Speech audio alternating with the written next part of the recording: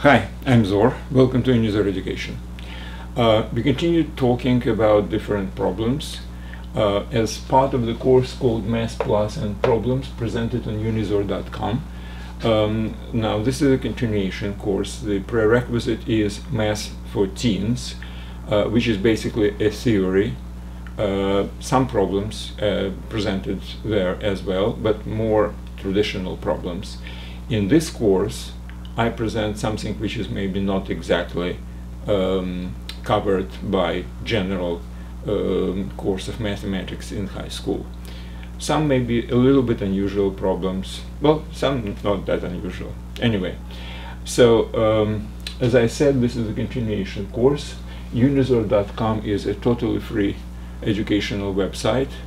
Not only Math for Teens course is presented as a prerequisite of this one, also there is a Physics for Teens course, there is a Relativity for All, there are some other courses as well. No ads, no strings attached, sign in is not necessary, optional basically. So, okay, so back to business. So today we will solve a couple of problems which I consider to be algebraic. And it's all about averages. So the word average actually sometimes is replaced in mathematics with the word mean. So I will basically use interchangeably. Like arithmetic average and arithmetic mean basically mean the same thing. So I will start with a very, very simple problem. Here is the problem. You have a rectangular field, and what's known about this particular field is that the fence around it has certain lengths, L. So consider you have certain material to build the fence, and you have this material sufficient to build lengths L of the lengths of the fence. Now you have a freedom to choose sides of this rectangle the way how you want it. The question is, what kind of A and B should be to maximize the area of this rectangle, considering the perimeter should be still L. Okay, now obviously, as usually, I suggest you to pause the video in this particular case and try to solve this problem yourself. Now, the way how I will solve it is based on the following inequality, that so-called geometric average of two numbers is less or equal to their arithmetic average.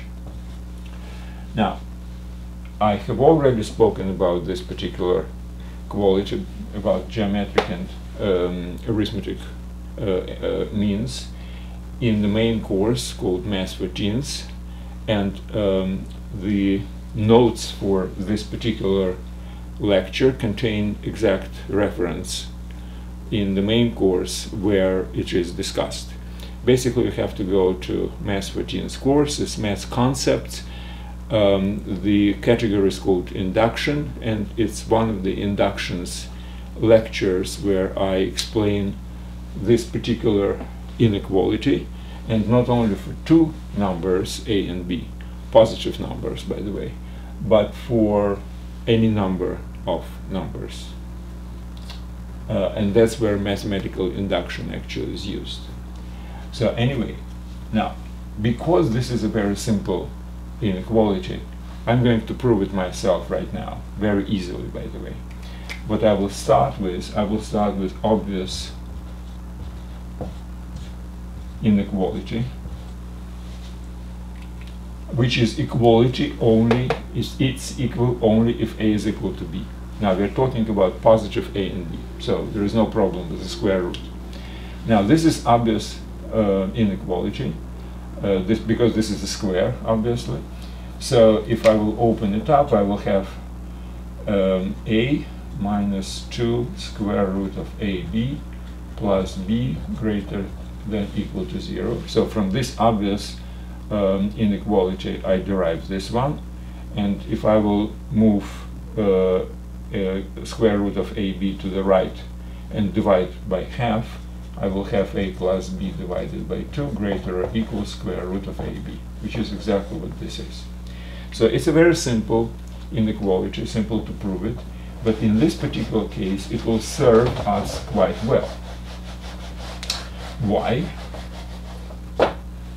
Because AB is area of this particular rectangle, and A times and A plus B is half of the perimeter. A plus B is half of the perimeter of the rectangle. So what I'm saying right now is that square root of area is less than or equal to L divided by 4, from which A is L squared to 16. So that's the maximum area which I can achieve. And when can I achieve this? When A is equal to B, because if you remember the equality, only if A is equal to B. Basically, that's it. Now, what's important about this is that I am using this particular inequality to, since this is a constant, it's half of the perimeter, to basically realize what's the maximum value and when it will be achieved. So the maximum value is L squared by 16, and it will be achieved if A is equal to B, which means it's a square. So if perimeter is given of a rectangle, then the highest area is if this rectangle has equal sides, if it's a square. So that's my first problem. So this is just a kind of introduction to inequalities related to means to averages.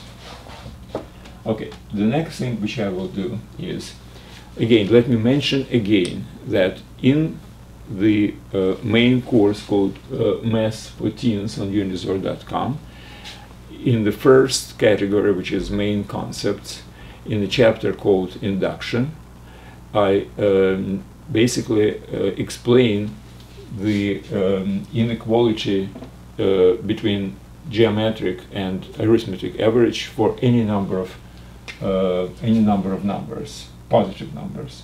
So I can say that x1 plus x2 plus etc. plus xn divided by n, which is arithmetic average, greater or equal square, not square, nth degree root of their product. So this is an inequality which I have proven using mathematical induction in the induction category, induction chapter of the previous course. So I'm not going to repeat it right now because the proof is kind of complicated. However, what I will do is I will prove some other inequalities. So right now I have what? That geometric mean is less than or equal to arithmetic mean. Okay, that I have. Now, next thing is harmonic. Harmonic means if you have numbers x1, x2, xn, first you have to inverse all of them.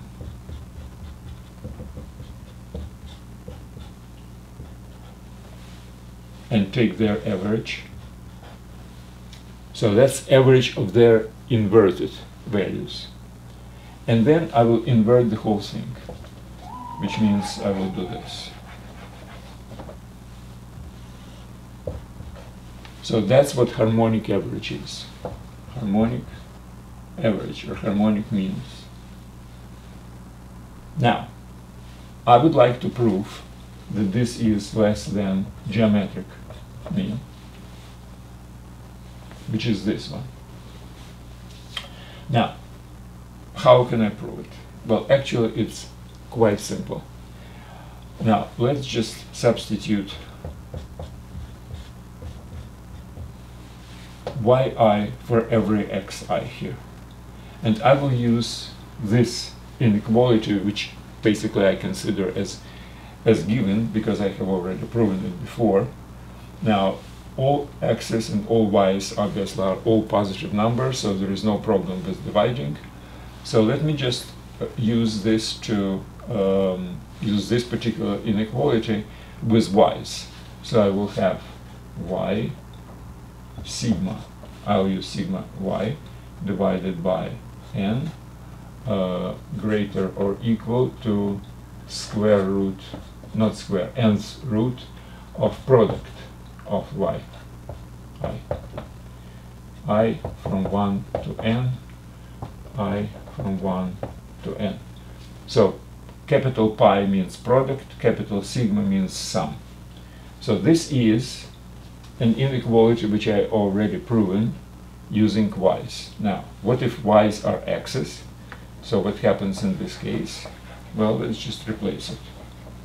So I will have, instead of y's, I will have x's.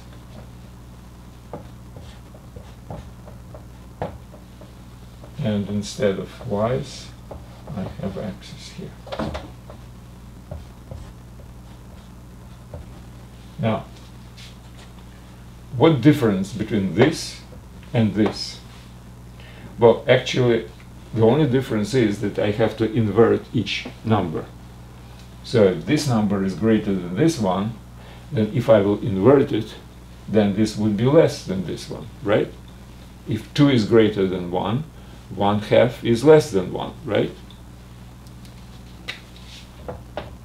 If 3 is greater than 2, 1/3 is less than 1/2, right? Whenever I invert the inequality, the sign is changed to the opposite.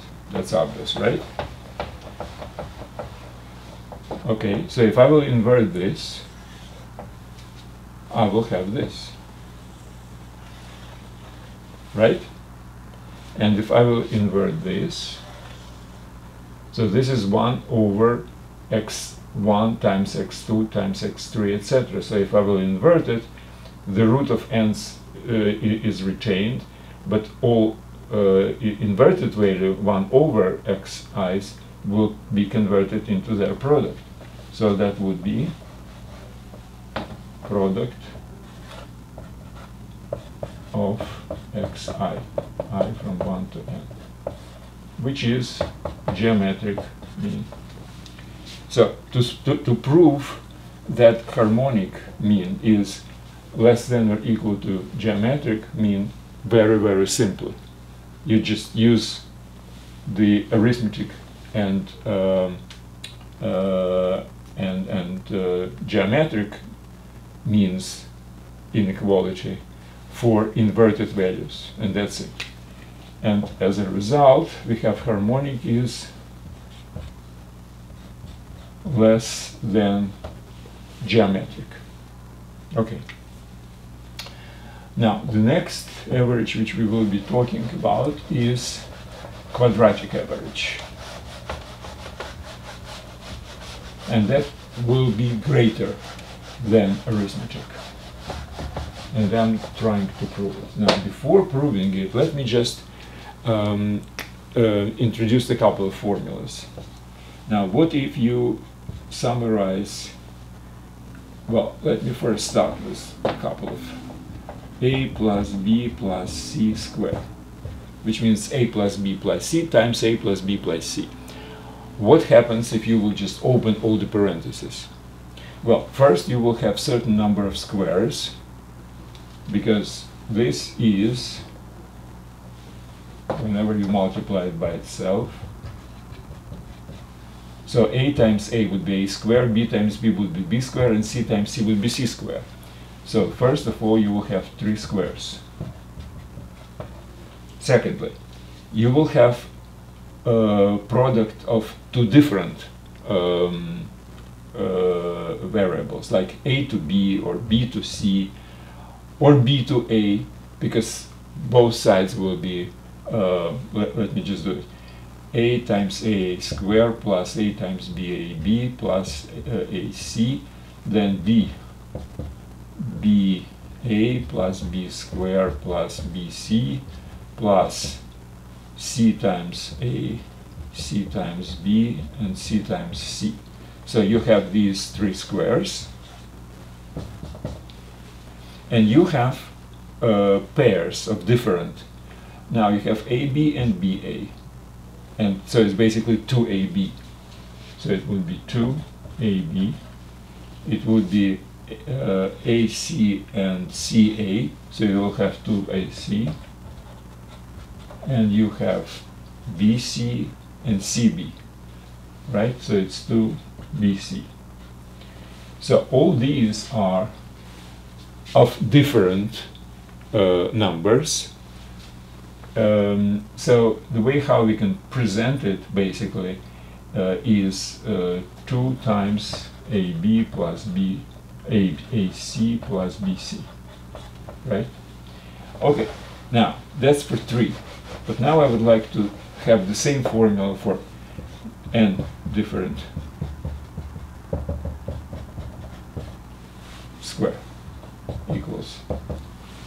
Well, it will be the same thing, because if you multiply this sum by the same sum, you will have certain number of squares, x1 square plus x2 square plus etc. plus xn square plus certain number of double products. Now, what kind of products? Well, basically it's sum of xi times xj, where I less than j. Let me put it this way. Which means x1 times x2, x1 times x3, etc., x1 times xn. Then x2 times x3, x2 times x4, etc., etc. So these are all different pairs of unequal indices, with the first one less than the second one. You see, A and the second one is B, A and the third one was C, and then the second one B and the third C, and there are no more for 3. But if you have 4, it would be AB, AC, AD, then BC, BD, and then CD. So it's basically exactly the same thing. So for this, that would be, and let me just use the sigma in this case.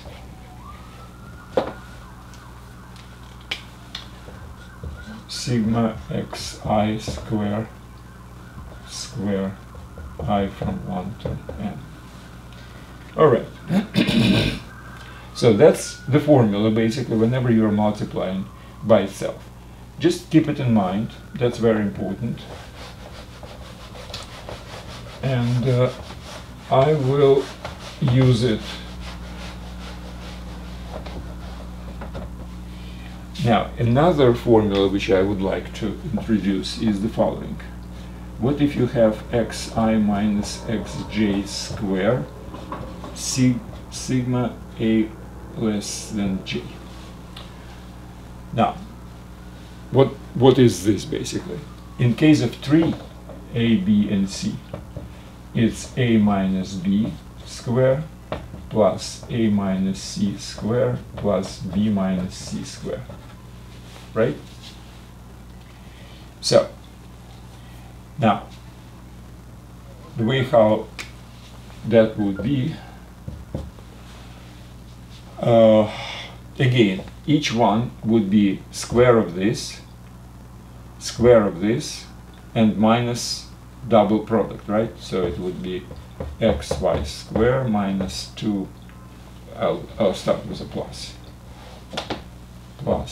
xj square and minus 2xi xj, I from I less than j, right? Okay, and how many i's and j's, basically how many different squares we will have here? Well, let's just think about it. With I equal to 1, you have 2, 3, 4, 5, etc., n minus 1. So it would be n minus 1 times x1 square, right? Now with x2, you will have basically the same thing. You will have x2, then x3, etc., etc. But already x2 square was already counted once, so you will have exactly the same thing, n minus 1 x2 square. So you will have, in this case, 2a square, 2b square, 2c square, this one and this one. So with 3 different things you will have 2. With n different things you will have n minus 1, etc.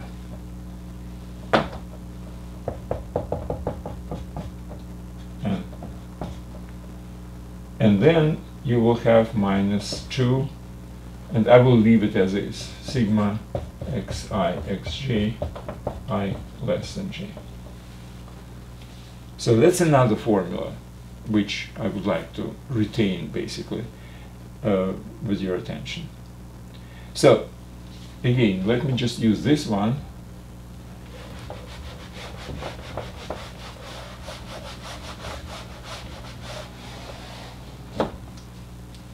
So this is n minus 1 sigma xi square I from 1 to n minus 2 sigma I less than j of xi xj. So that's another formula which I needed.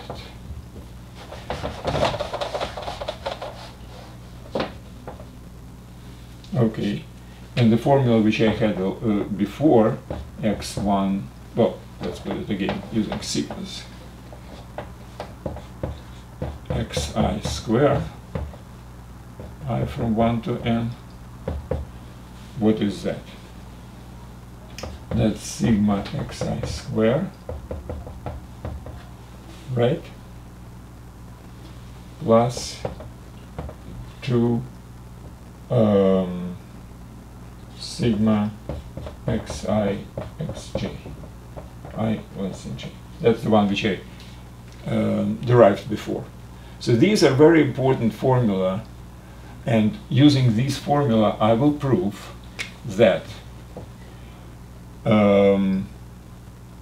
arithmetic average, arithmetic mean, is less than equal to quadratic mean. And what's the quadratic mean? That's x1 square plus x2 square plus etc. plus xn square. So we first averaging the squares and then have a square root. And the arithmetic mean is sigma of xi divided by n. So I would like to prove this particular inequality.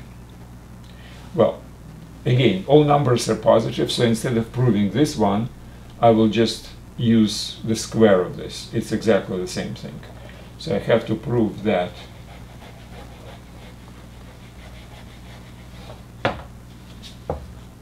sigma xi divided by n square, square, less than or equal to, and I will get rid of the square root.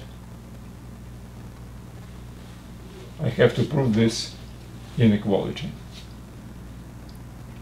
Well, I will use this formula for my square. Well, first of all, I can get rid of 1n. That would be easy, right? And I will put n to this.